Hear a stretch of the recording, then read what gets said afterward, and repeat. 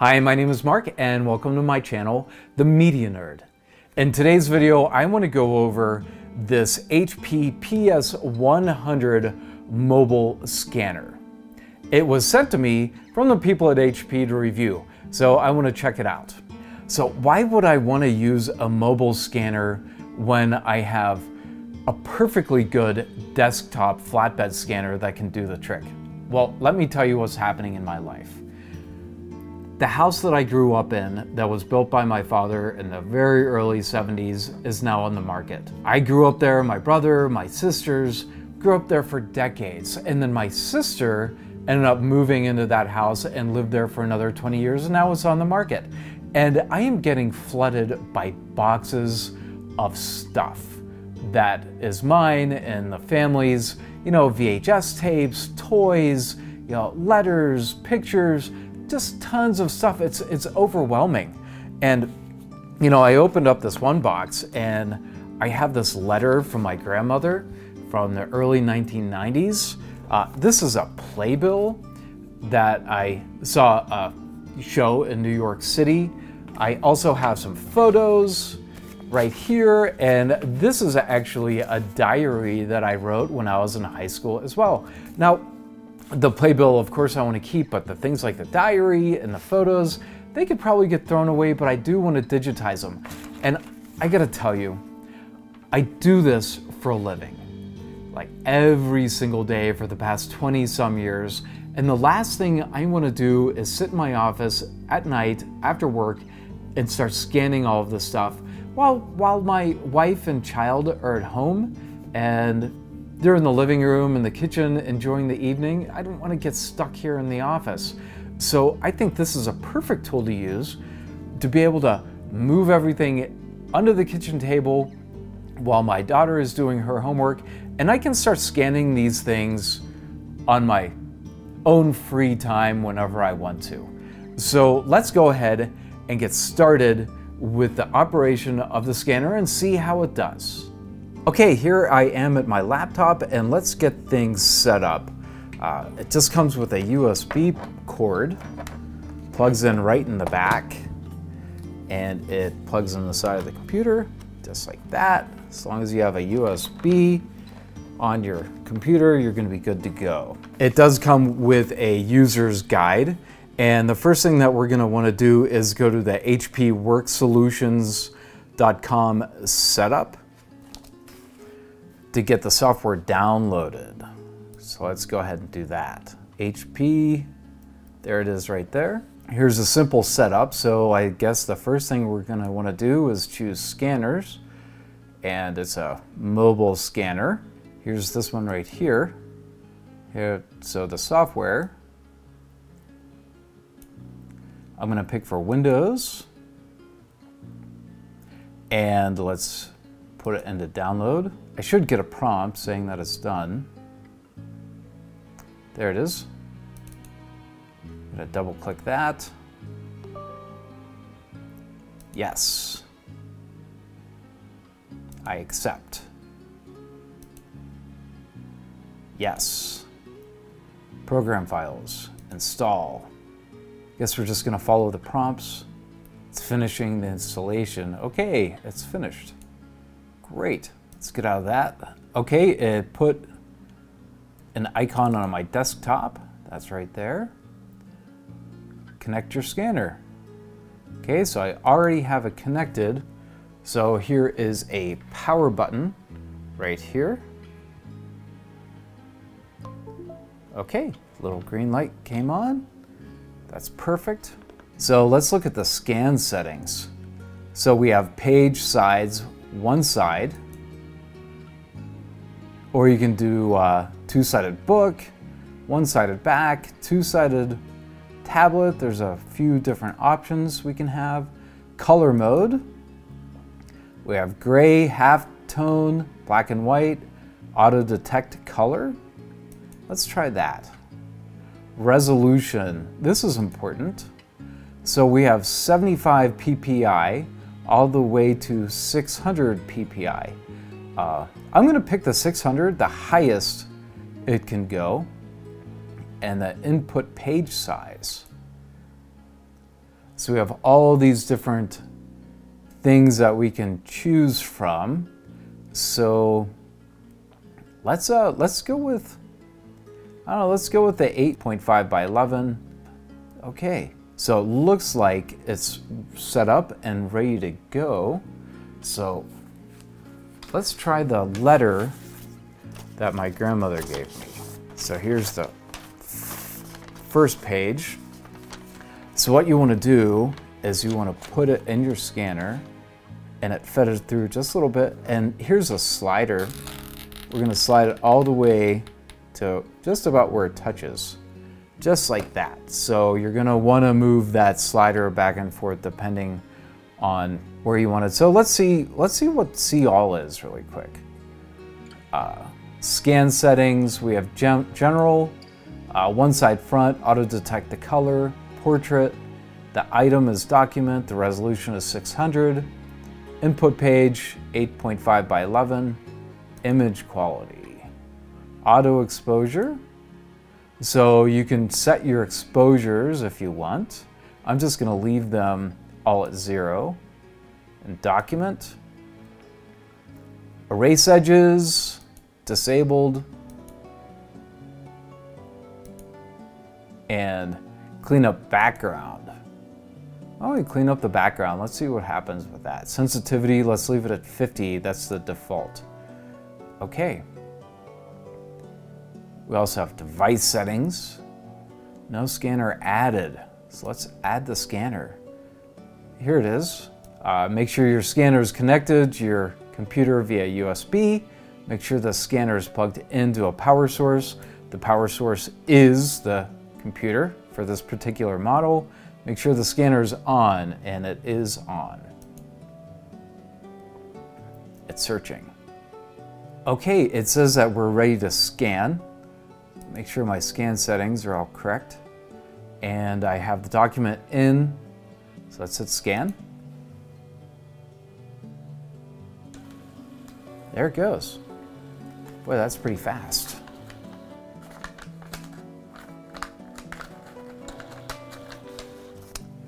Okay, so it looks like when I did the clean up the background, it didn't work very well.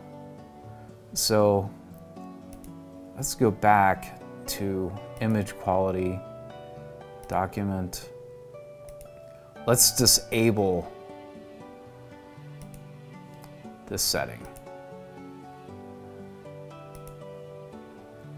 And let's click that, delete.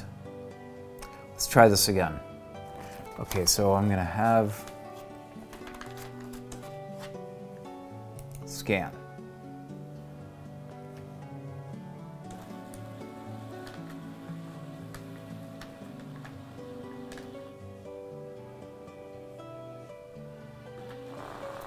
Okay, looks like that's done. Put that over here. Okay, there's our picture. There's our first letter. Let's do another one. Let's put the second page in and hit scan. Okay. That worked well. Scanning. Okay, here's a save as. It says save as. Here's documents. I already chose a folder, HP 100 scans. And I'm gonna hit save. Now we're gonna open up the image once it saves and see how it looks. Let's find it.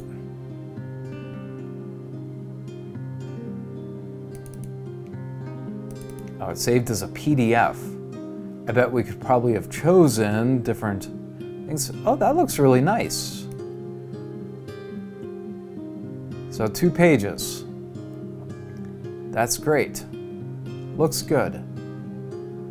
I'm happy with that.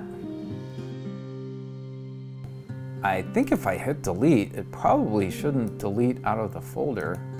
Let's check. No, it's still right there. Great. Let's go ahead and move on to a photo. Cool, this is a photo of my first musical I was in. Oliver, I was the Artful Dodger. I'm right there. So let's go ahead and scan this. Move that out of the way. Let's get it loaded. Let's slide the slider right down like that. And let's check our color mode. It says auto detect. I'm happy with everything like that. Input size, 8.5 by 11. Looks good. Let's hit scan. It's fast.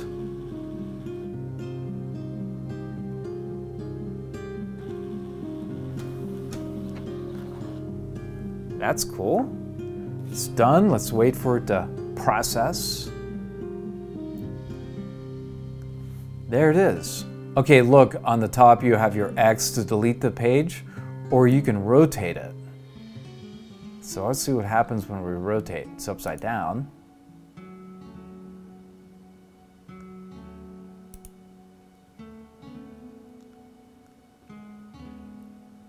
Okay, that looks really good. That looks really good so far. Let's do the save as.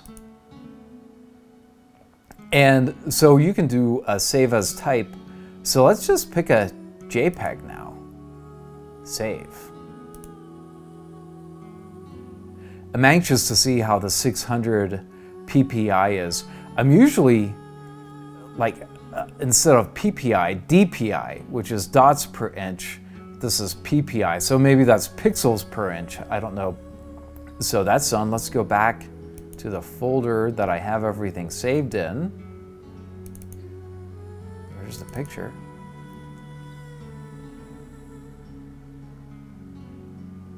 That looks good. Doesn't look like it cut anyone off. Let's zoom in. Let's zoom into me. I'm right here.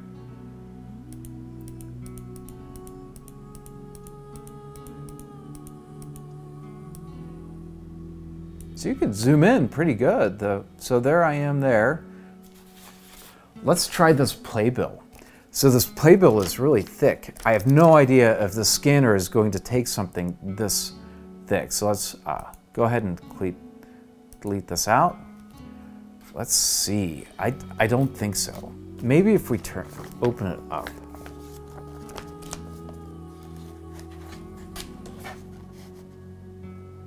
I don't know if it's going to jam it or what's going to happen, but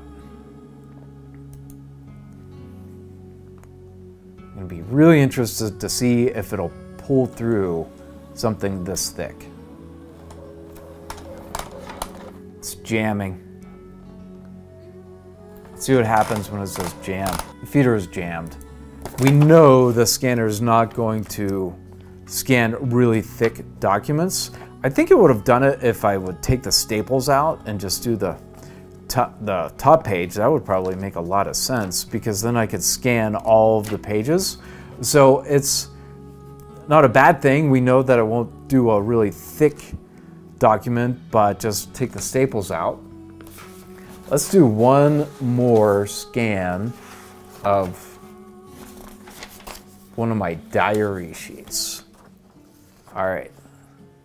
Let's feed this through, slide that over, and everything is set up the same, and let's hit scan.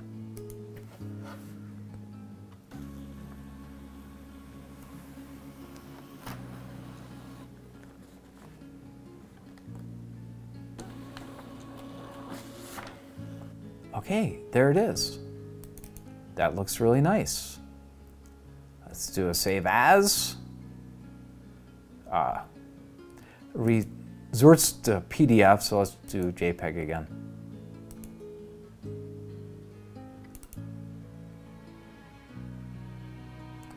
That's clear. That's really super clear and nice. I don't have the best handwriting. Okay, so we have also an auto scan right here. The auto scan allows you to load your document into the feeder and it will automatically scan. After you completed all your scans, click Stop Scan. So let's try that. Let's take this playbill. I sort of hate to take the staples out. Start scan.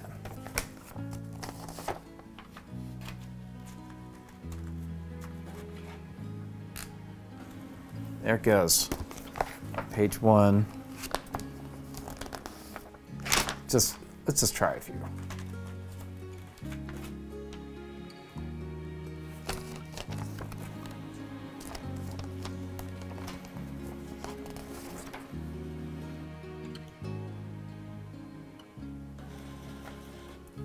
They're gonna fall on the floor.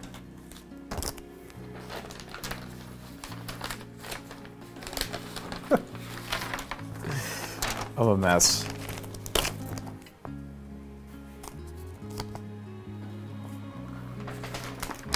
Let's do one more. This is pretty cool. This makes it go fast. So if you're organized with all your documents, you can just keep pumping them through. That's really nice.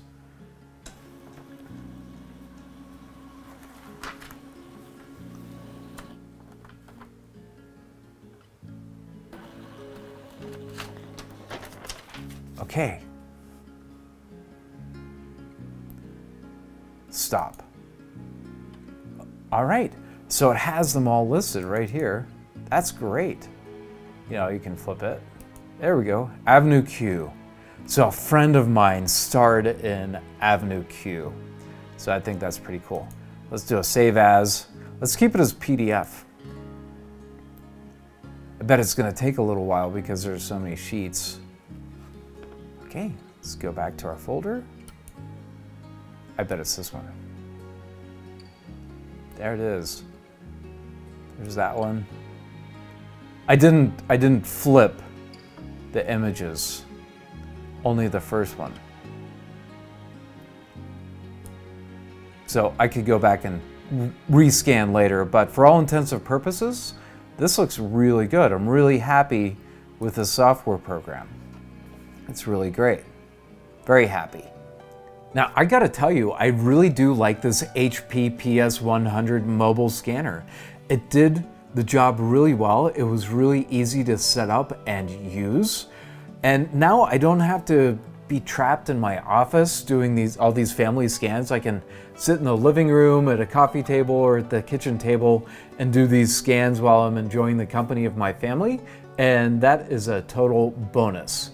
So if you do want to purchase this particular scanner, I do have a link in the video description to Amazon that you can follow to buy it. Now remember, by following the link and making a purchase, you will be helping my channel, and I greatly appreciate that. So thank you so much for watching. Make sure to subscribe, like, and ring that bell for future notifications, and you have yourself a wonderful time scanning.